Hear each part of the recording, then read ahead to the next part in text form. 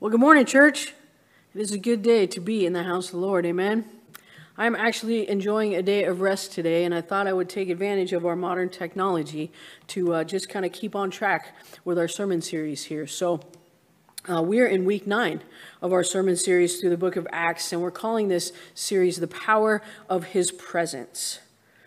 And the book of Acts is basically an account of how things moved forward in the absence of the physical presence of Jesus. And so it really is a history of the Christ-following church. Now, as we take this journey through Acts, we are framing our discussions in such a way that acknowledges that every single one of us has a difference to make. What we choose to do really does have an impact. Whether we choose to show up or not show up, whether we choose to give or not to give, whether we choose to participate or not to participate, we choose to add value or not to add value, if we choose to do what everyone else does, or if we choose to live by a higher standard, our choices have an impact. And we can see this truth throughout the book of Acts. And as we walk through this book, we really do see God transforming people's lives in very real and powerful ways. We see the power of His presence, and we can choose to be intentional about the impact that our lives have on those around us. And so today we are looking at Acts chapters 10 and 11. And at this point in Scripture, the church is growing pretty steadily. It's beginning to spread out past Jerusalem into Judea and Samaria. And now up to this point, those who are coming to be followers of Christ are mostly the Jews. But now things are starting to spread out a little bit beyond what even the disciples had imagined. So this thing is getting pretty big. Let's read Acts chapter 10, starting at verse 1. Scripture says this: At Caesarea, there was a man named Cornelius, a centurion in what was known as the Italian regiment. He and all his family were devout and God-fearing. He gave generously to those in need and prayed to God regularly. One day at about 3 p.m, he had a vision. He distinctly saw an angel of God who came to him and said, "Cornelius." Cornelius stared at him in fear. "What is it, Lord?" he asked. The angel answered, "Your prayers and gifts to the poor have come up as a memorial offering before God. Now send men to Joppa to bring back a man named Simon, who is called Peter. He is staying with Simon the tanner, whose house is by the sea." When the angel of the Lord spoke to him, when the angel who spoke to him had gone, Cornelius called 2 of his servants and a devout soldier who was one of his attendants. He told them everything that had happened, and he sent them to Joppa. So we'll pause right there. So this scripture begins to give us a picture of these two worlds coming together. Cornelius is a Roman centurion, and he's a man of God. And God speaks to him and tells him to get a hold of Peter. So he sends Peter an invitation to come to his house for a visit. And in the meantime, God is also talking to Peter. He's giving him a new perspective about his love and his mercy. And as we look at this passage through the lenses of lessons that we can learn as we purpose to make a difference, have an impact for the kingdom, here's what I see, and it comes from verses 3 and 4. It says this back there: Your prayers and gifts to the poor have come up as a memorial offering before God. And so here's the lesson that I see. What you choose to do, it matters. Your prayers, your gifts have power. Your faith going hand in hand with your works. Your praying, your standing in the gap for others at the throne of God. Your spending time in communication, speaking to and hearing from God. That relationship that you have pursuing, you've been pursuing that relationship with Him. That desire to know and to live the things of God. And your gifts to the poor. Those things that you give so someone else can have enough. Those cans for the food pantry, the blankets for the homeless, the winter coats for the kids, that money that you give above and beyond your tithe to support those things, those folks that are on the front lines of need, All of that is working together, and it has come up as a memorial offering before God. God remembers those things, and God honors those things. You see, what you choose to do, it matters. Your prayers and your gifts have been seen and remembered by God. And as they come up, as God remembers them, He chooses to bless you today. God remembers and God moves And what you do, it makes a difference because God sees all of it.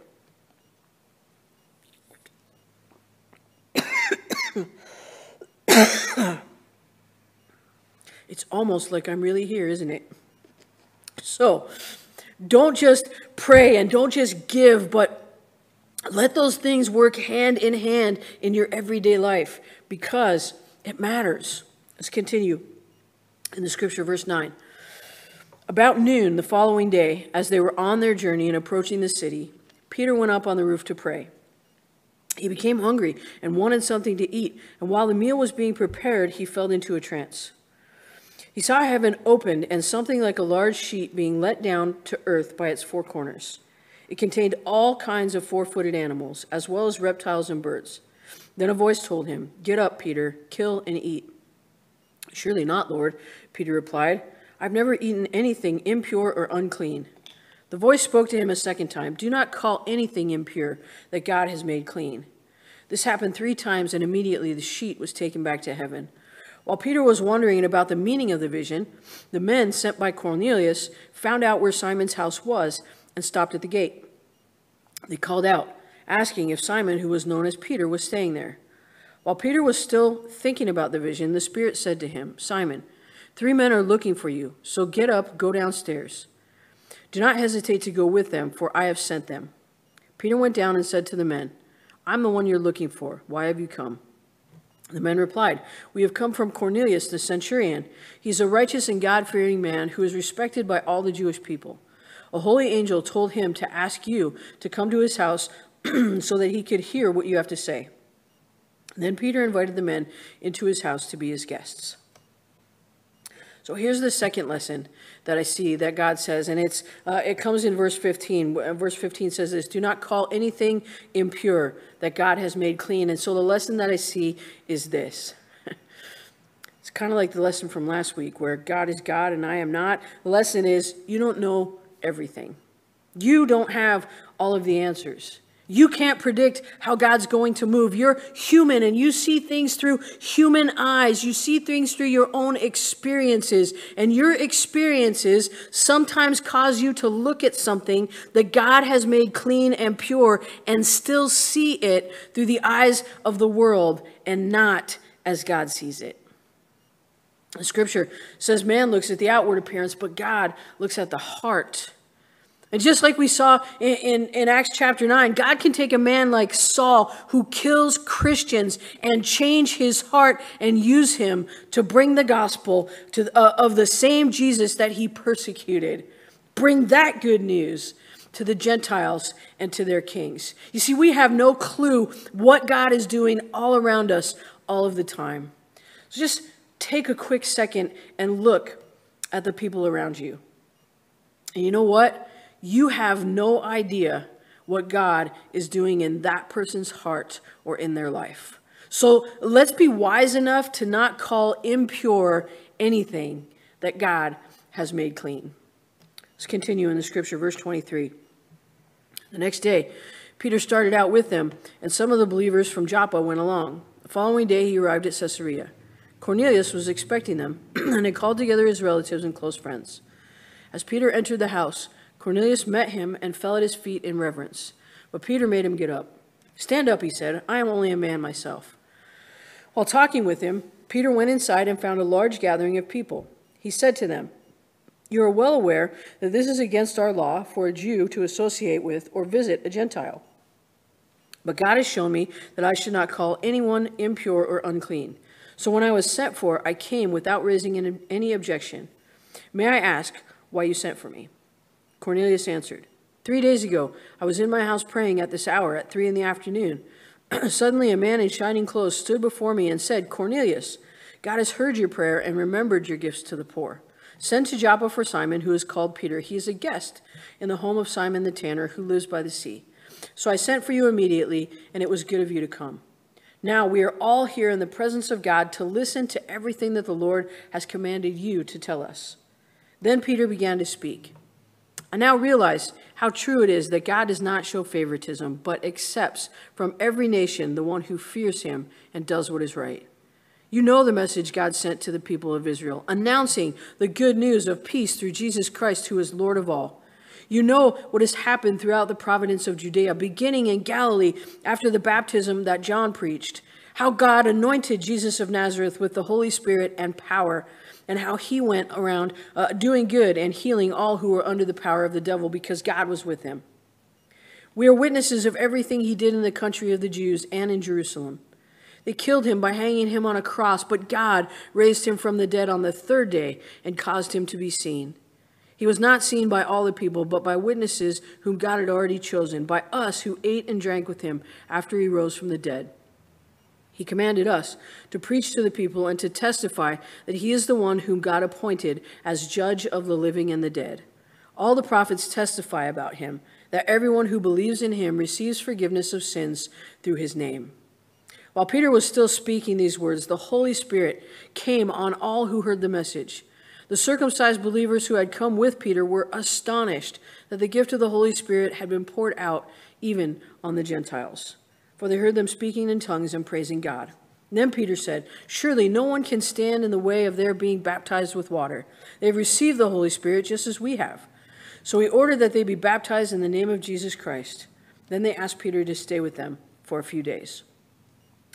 So this whole scripture, this is what I like to call Peter talking through the revelation. So God gave him this revelation, and he's kind of talking through it, and we have to do that sometimes. He's telling Cornelius, and he's telling him about Jesus. He's keeping the main thing. He's saying, here's what happened. Here's what happened to Jesus. And he told us that we needed to testify about all that happened and all that we have seen and heard and help the people come to realize who he is and how much he loves them. And as Peter is talking, he says that, you know what, God is like right here, right now too. He's right here in our midst. And then we see that the power of the Holy Spirit comes on all of them, just like Peter saw happen to the Jews. And he realizes that the pieces are starting to fall into place in his heart about what God is showing him and teaching him. And he gets a greater sense of how big God really is and how much he loves all of his people and not just the ones we think he should love. See, we need to let God show us new perspectives on things, things that we never really thought about before. Because you know what? There's no chance that God never thought about that thing. He's like 27 steps ahead of us all the time. And how silly we are sometimes to think that we already have things all figured out. You know, I was realizing the other day that the older I get, I feel like the less I know. You know, like the more God shows me, the more he teaches me, the larger perspective he gives me, and the more I realize that I still have so much yet to learn. There's still just so many things I don't know. And Peter is having one of these awakenings in his heart. He's getting another piece of the puzzle that extends to eternity of the goodness and the love of God. He says, I now realize how true it is that God does not show favoritism, but he accepts men from every nation who fear him and do what is right. He's like, now I see your perspective, God. I've never seen that before, and I'm reminded of how great God really is and how large the family and fellowship of believers really is. And I'm learning to trust God more and more, and I'm seeing more and more that he works in ways that I don't always expect, and he works through people that I don't always expect him to work through. And just as I think I've got stuff all figured out, he shows me something new. You know, you just got to love how God moves sometimes. Let's move on in the scripture to Acts 11. So here, a word of what happens, get back to the apostles. And at first, they're a little bit upset because they don't really understand it. Scripture says this, Acts 11. The apostles and the believers throughout Judea heard that the Gentiles also had received the word of God. So when Peter went up to Jerusalem, they circumcised believers criticized him and said, "You went into the house of uncircumcised men and ate with them." Starting from the beginning, Peter told them the whole story. So in the next 14 verses, Peter basically tells them the story that we just read in Acts chapter 10. So I'm not going to read it again. We're going to jump down to verse 18. Verse 18 says this: When they heard this, They had no further objections, and they praised God, saying, "So then, even to Gentiles, God has granted repentance that leads to life." So here's the lesson that I see here. Sometimes we get a little bit nervous when God moves in new ways. And we need to be careful that we don't just disregard something that God is doing because we didn't expect it, or maybe we don't even like it. The apostles were wise enough to say, okay, if this is what God is doing, then we do not object. And they praised God for what he was doing. See, sometimes the most critical people in the world are Christians. Church, may we learn not to be so set in our ways or lean so much on our own understanding of God's ways. And may we just be people who let God move in whatever way he wants to move. Let's finish off this chapter, verse 19. Now those who had been scattered by the persecution that broke out when Stephen was killed traveled as far as Phoenicia, Cyprus, and Antioch, spreading the word only among Jews. Some of them, however, men from Cyprus and Cyrene, went to Antioch and began to speak to the Greeks also, telling them the good news about the Lord Jesus. The Lord's hand was with them, and a great number of people believed and turned to the Lord. News of this reached the church in Jerusalem, and they sent Barnabas to Antioch. When he arrived and saw that what the grace of God had done, he was glad and encouraged them all to remain true to the Lord with all their hearts. He was a good man, full of the Holy Spirit and faith, and a great number of people were brought to the Lord. Then Barnabas went to Tarsus to look for Saul, and when he found him, he brought him to Antioch. So for a whole year, Barnabas and Saul met with the church and taught great numbers of people. The disciples were called Christians first at Antioch.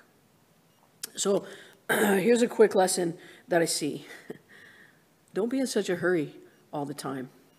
You see, we want things to move forward quickly. We don't want to take the proper time for training. We don't want to sit and wait on God. We get a word about something and we want to move on it. We want to shortcut the system and we want to get it done faster, but there's much to learn in the process, and we need to let God move us to the next level on his time and not our time. Even Saul had to slow down and take some time to just be in a place and with the people, living and working and preaching and fellowshipping, just being in the day-to-day discipline of life. Because in all of that, God was teaching him while he served faithfully. You see, we have to learn to submit to the training that God has for us, even though it will take longer than we want it to. But if we will just be patient, we'll reap the benefits of that in the future. So if your dreams are moving slower than you want them to right now, don't be discouraged. God's preparing you for what will come next. You just keep being faithful every single day. Let's keep going. Verse 27. During this time, some prophets came down from Jerusalem to Antioch. One of them, named Agabus, stood up and through the Spirit predicted that a severe famine would spread over the entire Roman world. This happened during the reign of Claudius.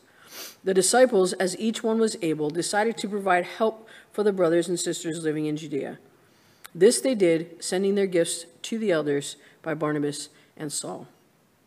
So here's the lesson that I see here. You know what? We need to help each other out. As a church, we need to partner with other ministries. We need to work together. We need to share our resources. We need to help the hurting and feed the hungry. You see, we get territorial sometimes as churches and as people. You know, I was serving a different church years ago, and we were doing a community outreach, and there was another church about a block away, and they were taking part in the outreach as well. And someone from our group was trying to say hello to someone from their group. And in the course of our very brief conversation, we were told by the other group, "This is our corner, and that's your corner. You stay on your side of the street, and we'll stay on our side of the street." You know, it shouldn't be that way in the kingdom. But it is that way a lot. We find it easier to compete with one another than we do to advance against the enemy together. God Help us keep the main thing, and give generously and work together well. May we, as much as depends on us, be open to helping others and sharing our resources and partnering with other like-minded individuals and entities, that the kingdom of God might advance and that people may continue to have their needs met and that God may continue to be praised throughout the earth. Church, let's keep the main thing. And Jesus is the main thing. So let us depend on him. Let us trust in him. Let us look to him and live for him, because he is the author and the perfecter of our faith. It's all about him. There is power in his presence, and his presence changes everything. Amen. Let's pray. Father God, we thank you and we praise you for this day, for the opportunity that you give us to come around your word, to come into this fellowship of believers, to look at your word through different lenses sometimes.